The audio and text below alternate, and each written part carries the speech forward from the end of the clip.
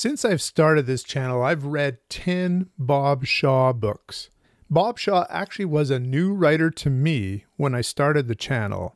I heard about this Northern Irish writer from Stephen E. Andrews, the outlaw bookseller. I started looking for his books in used bookstores and started reading them. I immediately connected with his wit and ideas. There always seemed to be something unusual or unexpected in his plots. At the same time, I was reading through the A Science Fiction Specials Series 1, and there are a couple of Bob Shaw books within that series. So I've now read most of Bob Shaw's work from the 1960s and 70s, but there was a short story collection, his first short story collection, which I had not read. Tomorrow Lies in Ambush by Bob Shaw, 1973. This is an Ace edition from United States. One of the things I love about some of the older Ace books is when they have interior illustrations. It was also published in the UK as a hardcover from Gollancz. There are a couple differences though in the stories within. Both the Gollancz hardcover and the Ace paperback were published in the same month. The Gollancz edition was missing the stories Storm Seeker and Element of Chance.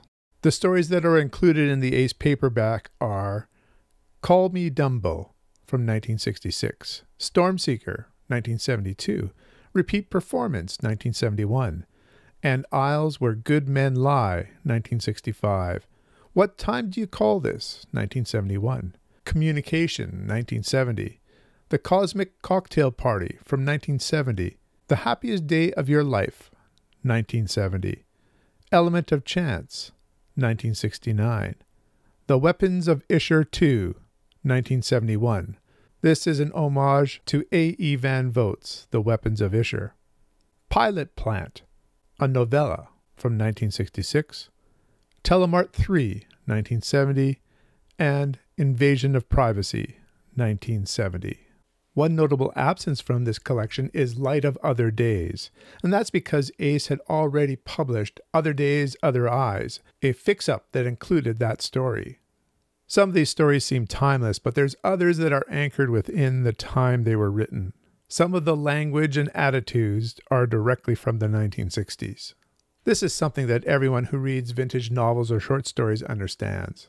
It's always interesting to look at these futures from 1960 with our eyes in 2024. Perhaps the most troublesome story in this regard is Call Me Dumbo.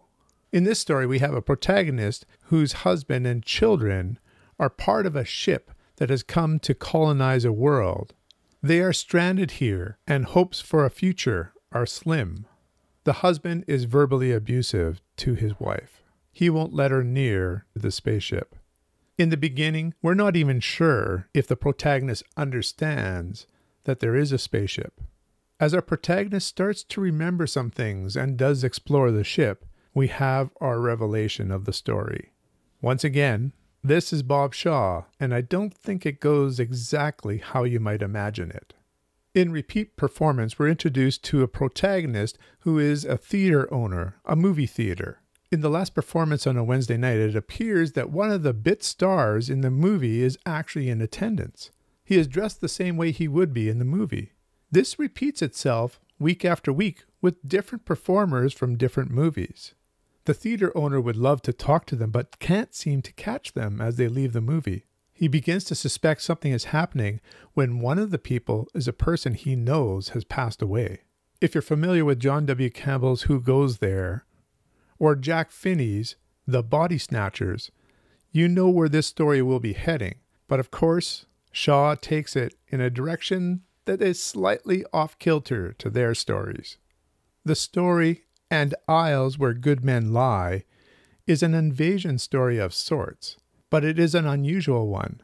Every 2 hours, an alien ship lands on Earth. A battle ensues and they destroy everyone in the ship. But this continues to happen over and over again in different locations on Earth. How long can this go on? Why is there a ship every 22 hours? Is this an invasion, or are these colonists? What Time Do You Call This is a story about a thief who thinks he can make the perfect getaway. He has a machine that doesn't travel in time, but it travels between parallel Earths. But perhaps the thief isn't thinking about what could happen or who could be there on a parallel Earth as he tries to escape from a bank robbery. Let me tell you about one more story, Pilot Plant. This is the story of an aeronautic company that has invented a force field that acts as wings for their rockets and planes. This is highly experimental, and there is a crash. Our protagonist barely escapes with his life. He decides this force field wing is something that they may have to discontinue because the safety record is of concern. Nobody would want to have an airline flight of people go down. But there are forces at play here which want this research to continue. He has another narrow escape with death. This time it's a meteor that comes down on the hotel cabin that he is supposed to be staying in. This is another story of aliens come to Earth. Why would aliens be trying to encourage this research on Earth? Bob Shaw's stories always have some interesting ideas and unexpected plot points. Perhaps I've been spoiled by other stories and novels by Bob Shaw, but I found these stories to be a bit mundane. These are his early stories. I've read a second collection from 1977, I believe, called Cosmic Kaleidoscope, which I thought was much better than this collection. If you're looking for Bob Shaw short stories, I would suggest you start with that one. For this one, I give it 6 out of 10. Now, if you are looking for this book, it may be a bit difficult to find.